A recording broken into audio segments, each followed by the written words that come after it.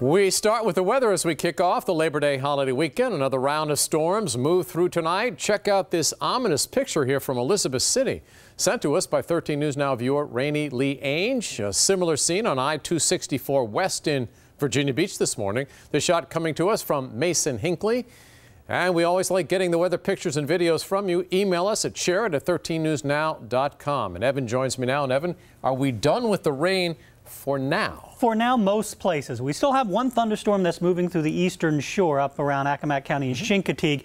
And I think tomorrow we'll see a few isolated showers and storms popping up. As we take a look at the radar again, quiet for most of us, but off towards the north we have a couple of thunderstorms and one big one there just through the northeastern corner of Chincoteague and Accomack County. We had, of course, the heavy rain earlier, mainly south side and especially into North Carolina. We had some very heavy rain moving through there. That has since pretty much come to an end, but we are tracking some of that heavy rain still through northeastern corner here of Accomack County. We have a flood advisor in effect until 11:45, and some of the heaviest of the rain right now is just right over the bridge towards Chincoteague, and you can see out here out over the water. But there are a couple other thunderstorms that have just popped up within the past half hour or so here through parts of the northern neck and just north of Tangier Island. So can't totally rule out an isolated shower or two in some of our far northern locations, and Futurecast shows that through the overnight. Tomorrow we start the day very much like we did today with partly sunny skies, and as that heat and humidity builds into the afternoon, I think we will see a couple of isolated showers and thunderstorms popping up once again. So here's sort of your weekend preview. 87 degrees tomorrow, a 30% chance of isolated showers and storms, 20% chance on Sunday with a high of 88. And when I come back, we'll track those chances for rain over the weekend, and we'll take a look at that Labor Day forecast and the outlook as the kids head back to school on Tuesday. That's in a few minutes. David? Evan, thank you. A shocking arrest in North Carolina. A teenage girl is charged with first-degree murder in her mother's death. 30-year-old Ashley Dozier Tyler was killed in her Elizabeth City home last week. 13 News Now reporter Robert Boyd has the story. David, today I spoke with the victim's neighbors. They said they were already shocked to find out this woman was killed inside her own home, but then to find out her own teenage daughter has been charged with the crime, well, it's left them in disbelief.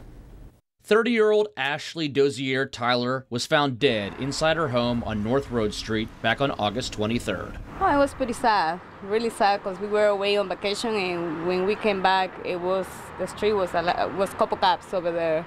We find out that she was gone. Neighbor Indira McFetters said she never could have imagined the woman's own teenage daughter would be charged with her mother's murder. It's pretty shocking because I had teenagers. I had 3 teenagers, and I would never think that my kids will do that to me. The teenager, who has not been named by police, was found in Newark, New Jersey, along with her mother's car. She has been charged with first-degree murder and larceny of a motor vehicle. Did you ever see any fighting or anything over there between the mom and daughter?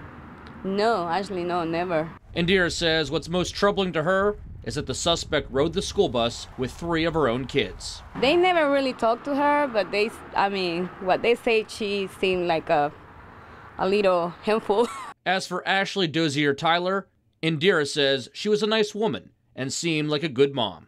Just like a regular person, you know, you will never think that something like that will happen to her, you know. She was just, normally she will hang out in the back porch, and sometimes my little boy, my 5-year-old, will go and ride the bike and turn around in her backyard. She says many neighbors are still in denial that this sort of thing could happen in Elizabeth City. We still believe in praying that it's not her, you know. 13 News Now reached out to Ashley Dozier Tyler's family, but they declined comment for this story. The teen is expected to be extradited back to North Carolina pending a court appearance in New Jersey on September 6th. Robert Boyd, 13 News Now. Tonight, 4 men are behind bars accused in connection with the death of a teenager in Norfolk. 15-year-old Monty Hughes was killed on Herbert Collins Way earlier this month. Police arrested Frederick Reed, Ramon Onubi, DeMonte Tyler, all today. Reed and Newby are charged with murder, Tyler as an accessory after the fact. Another suspect was already in custody. Police charged Naquan Alexander with murder shortly after the shooting.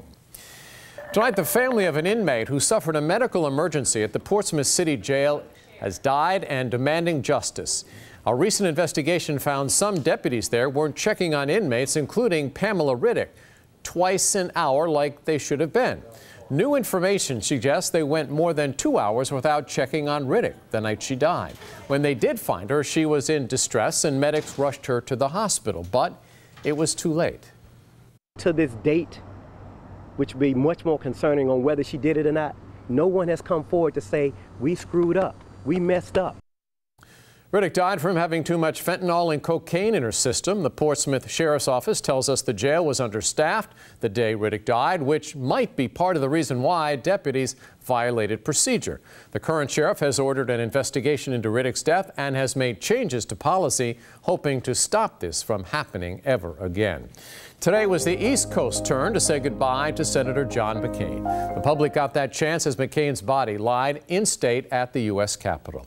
This morning, political leaders gathered for a private ceremony in Washington. They joined the war hero's family, including his 106-year-old mother, Roberta. McCain himself reportedly planned this service and requested President Trump not be invited.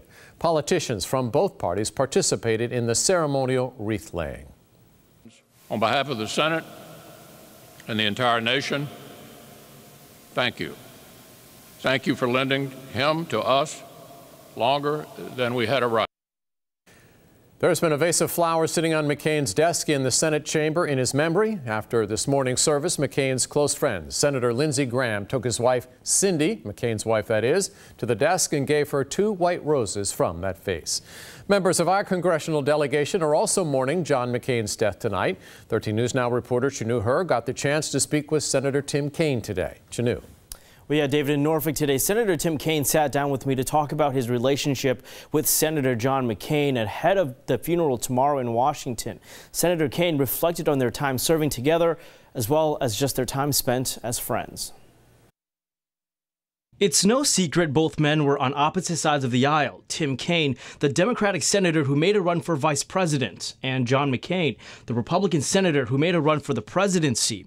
Even those differences didn't keep the two far from each other. We've traveled around the world together and worked very, very closely for the last 5.5 years, and we will really, really miss him. Senator Kaine is preparing for Senator McCain's funeral in Washington Saturday, an event that will bring sadness but also unity.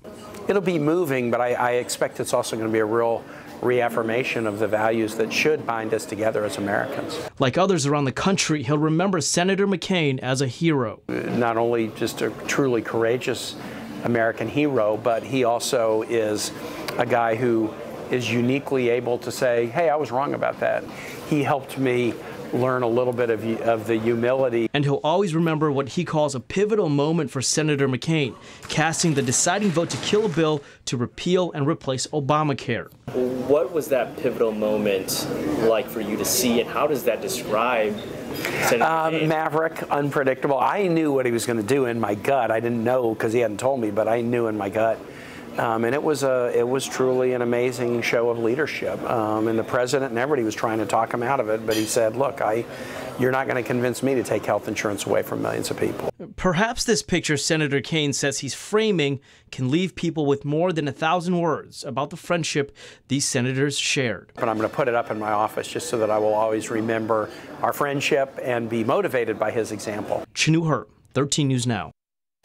Memorial services for Senator McCain continue tomorrow at 8:30. There will be a wreath-laying ceremony at the Vietnam War Memorial, followed by a national memorial service and a private ceremony at 10 o'clock. Presidents George W. Bush and Barack Obama are expected to attend, along with former Vice President Joe Biden. On Sunday, McCain's family will travel to his final resting place, the U.S. Naval Academy in Annapolis. There will be a private ceremony at 2 o'clock. New video tonight out of York County, where a retired military K-9 took her final walk today, complete with a proper send-off.